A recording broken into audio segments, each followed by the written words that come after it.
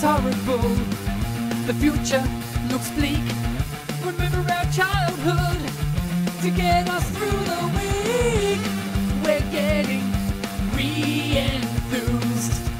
Back to the past and the things we used. We all know that our pasts were great. Escaping the things that today we hate. Getting re-enthused. Getting re-enthused. Getting re-enthused. Getting re-enthused. Hello and welcome to Re-enthused. Today we are looking at this interesting piece of equipment. Now this, it probably looks at first glance to be a knockoff third-party controller maybe, or possibly even a Wavebird. But you'll see in the centre we have this iQue label, and that's indeed the company that made it. And this is a fully licensed Nintendo product. Now, to understand what the iQue player really is, we kind of have to look at a bit of history. And it's not just the history of Nintendo, but the history of China. China has always had a policy of trying to restrict, let's say, items that confuse the populace, that have a chance of sedition. And because of that, they have restricted imports on certain things, and video games were one of those things. Which is probably not, it's probably understandable to a degree. We see it a lot now in Western countries where government agencies tend to attack video games for their claims about causing this and that, violence and all sorts of things. But China really kind of restricted it. They didn't want video games to be imported from outside. They wanted to have greater control over what people could play, including after the fact, after they were sold. There's also one of the big issues in China is piracy. It's almost understood that if something comes out, it will be pirated almost immediately.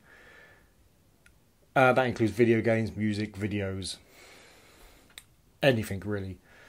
And obviously, those were two big obstacles for Nintendo to get around. They knew their games were already in China, but they were being sold through knockoff cartridges, knockoff consoles, and they wanted a foot in that door.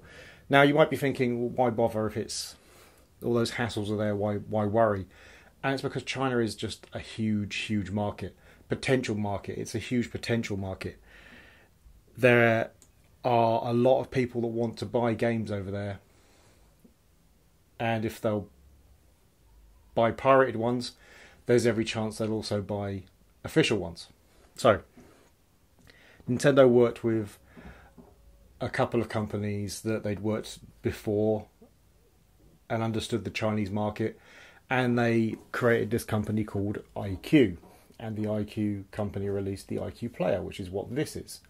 So this isn't just a controller, this is an N64. It's a slightly redesigned N64 in terms of the circuits, with a lot of the chips that were separate being put onto one so that they could shrink it down to this size. And it really is pretty small. It's about the size of a Dreamcast controller, but it is effectively an N64. It's not like a system on a chip per se. It's still got the same processor in it as the N64 had, but it's just very condensed and very just modernised construction to make it this small.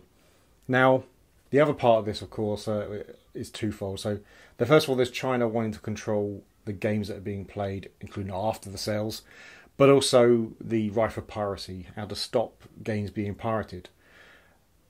Now, the iQue company came up with a fairly solid way of achieving both these goals. So, obviously, you're looking at the size of this, and there's nowhere to put an N64 cartridge in there. It's just much too small. So instead, every one of them comes with this, which is a 64 megabyte cartridge.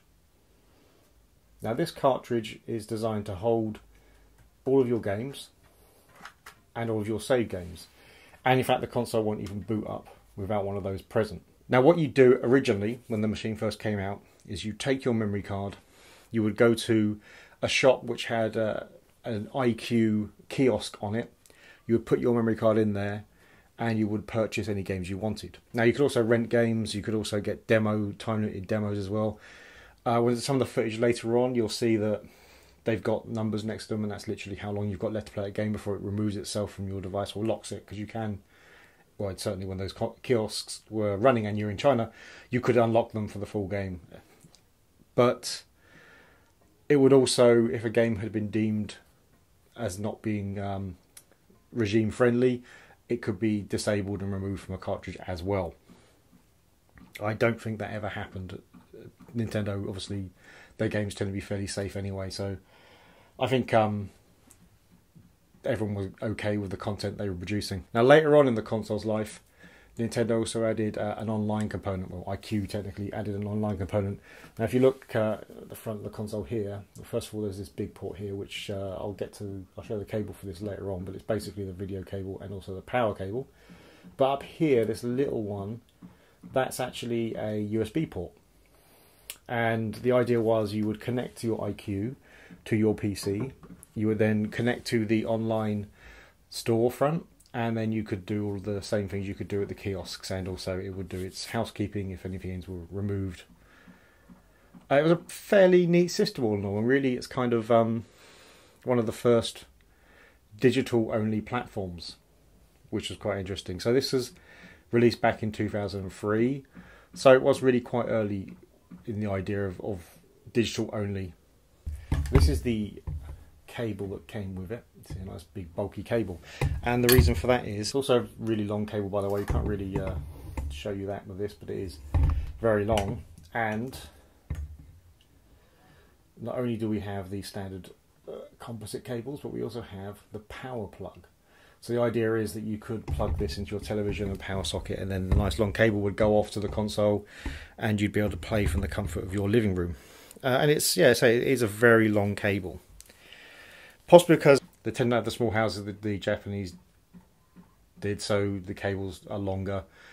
The machine also, strangely enough, because it's China and not Japan, runs on 220 volts, although it does still have a Japanese American style plug, but running at 220. Now, the actual download system for this ended in 2016, so you can no longer get anything for this. All of the games that are on this now, they'll run out of time eventually, and that'll be that. This will be worthless. Except this year, early this year, a group finally managed to run proof of concept code on an iQue. Somebody managed to leak the SDK, and that's really helped out, and so there is a chance that there will be homebrew coming to this, and ways of maybe keeping those games alive. So that'll be interesting to see what turns up with that. Now this one is going to be harder to hack, because I would imagine, I haven't tested it yet to be fair, but I would imagine it hasn't got the USB drivers installed in it, because that was only installed later on. And the reason why I say this one probably doesn't is because this was actually sealed in the box. It still had the seal token over it, over the lip of the box, so this probably hasn't been updated.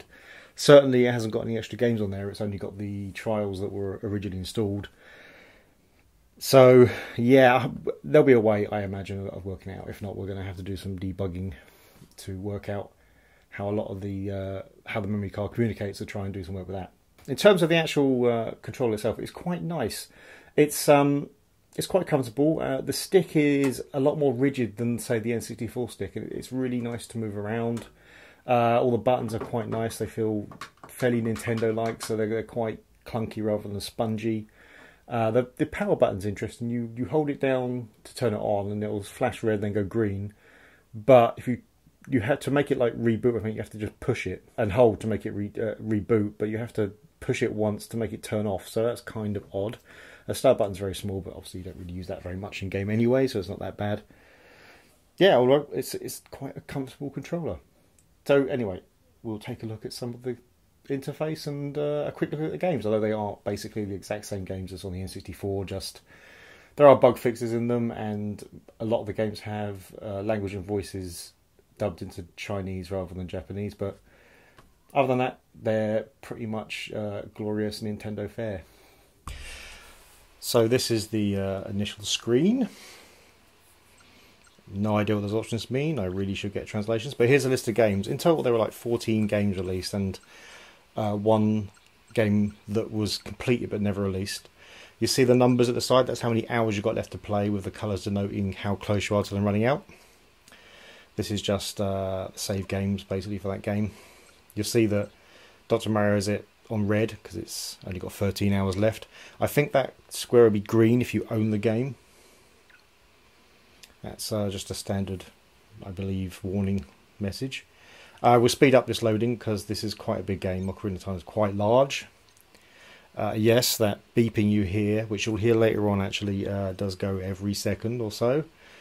And yes, in a long game it is quite annoying.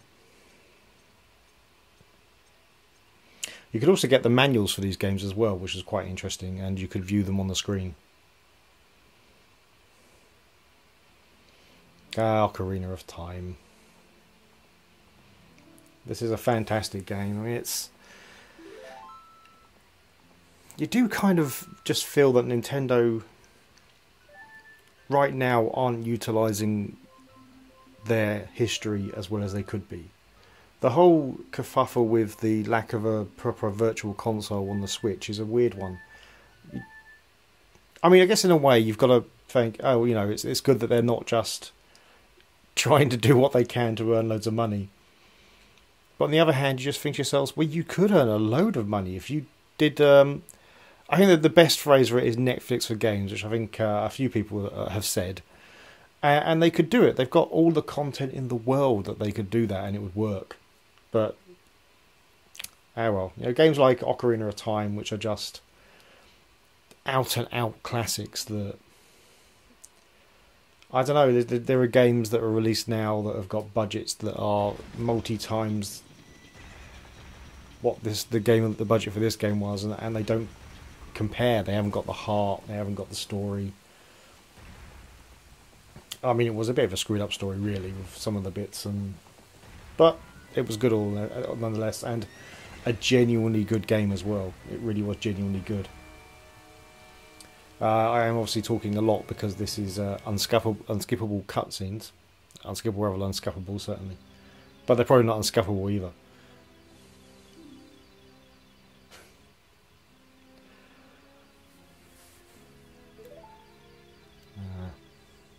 You can fortunately speed the text up, and the text and loading is faster because the iQue has a faster memory bandwidth than the N64. So the speed to get games from the cartridge into memory is a lot faster than it is from the actual N64. So these, I believe, iQues now are used by a lot of speedrunners because the games are the same still. You're not cheating, but you've just got slightly faster text, slightly faster speech, and that just slightly faster loading times just give you a bit of an edge. Which I know it's a relatively rare console, although it kind of feels like a load more have turned up on eBay recently, especially ebay.com. If you search on ebay.com rather than, like in my case, ebay.co.uk, you can barely find anything for the iQue. But if you do ebay.com, there are quite a few listings, at least there were when I bought mine. And mine was £107, which is expensive, but not as expensive as I've seen them. And like I say, it was completely sealed in the box. And I think there are a few like that now. So it kind of feels like a whole load of new old stock has been found and is now flooding onto eBay. So this could be a good time to pick up an iQue. Should you pick one up? It's kind of debatable. If this hack does happen and there are ways to get gains back on there again, obviously piracy is bad, but you also want to have a machine you can actually use. If you can get homebrew on there especially, that would be amazing. Then yeah, it would be totally worth it. It's such a nice little machine and it's just very clean. Alright, we're coming to the end of this clip now. We'll go on to the next game after this. Like I say, we'll load this one properly. As I've said there actually. And you see the beeping, which yep, is just continuous while you're loading a game. I don't know, I guess it's a way of telling you that it's still working, although I thought that's what progress bars are for.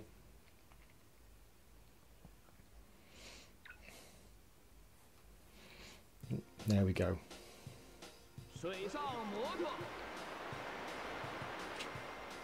And yeah, it's the exact same games as the N64. There's like tweaks because this came out later in the N64's life, almost after it really. It has a lot of bug fix games, so a lot of patched games as well, and obviously the changes to the voices and the text, so they have Chinese instead.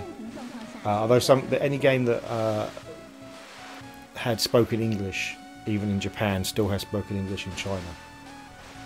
I think Mario 64 was one of those. Could be wrong, could be very wrong. At this point I've forgotten how to do tricks in Wave Race. You may have worked that one out yourself. Yeah, that's it. It's a nice little machine. I quite enjoy it, to be fair. It's neat. I think that's the best term for it. It's very neat. It doesn't look so much like a Nintendo device when you first look at it, but when you feel it and you play with it, it feels like a Nintendo product. It feels solid. The buttons feel really nice, really nice. And it plays a lot of classic games without having to emulate them, which is, I think, a win all round. Well, thanks for watching. If you like the video, please hit like. If you really like the video, please hit subscribe. If you didn't like the video, let us know why, and we will try to improve. Thanks for watching.